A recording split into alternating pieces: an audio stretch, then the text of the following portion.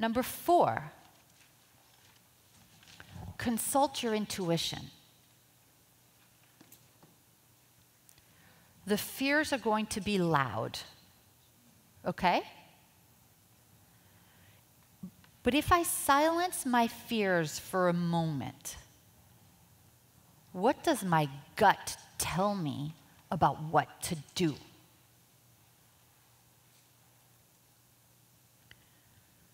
Do I feel, if I silence my fears, do I feel happily pulled into my future by doing this?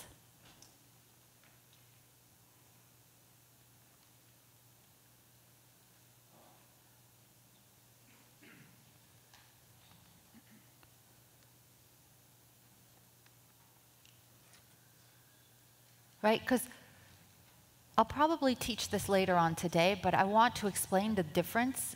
There's 2 voices going on inside your head. There's one that's very loud. You can't do this. I mean, what might happen? You're making a mistake. You're not good enough. This is not for you. And then, underneath all the noise, all the loud noise, there's a whisper. I believe in you. I'm bringing you this because you asked for it. You can do anything you set your mind to. You've got everything it takes. Trust yourself. Trust life.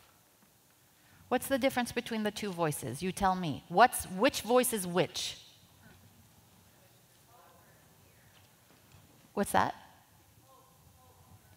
Hope versus fear, exactly.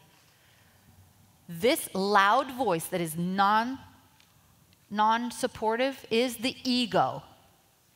Remember we talked yesterday? The ego wants to keep you soft, small and safe.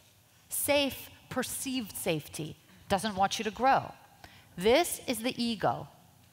This small voice underneath that believes in you, that's benevolent, that loves you. Who is this? It's the divine.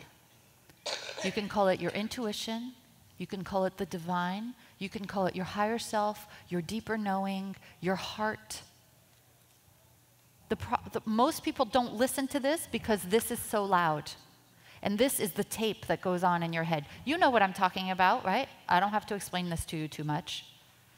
And it really takes a skillful person to be able to silence their fears and their ego for a minute and say, what do I really want? What do I really want? And if fear were not real, what would I do? And if I could figure out a way to afford this or to find the time, would this be beneficial for me? And consult your intuition.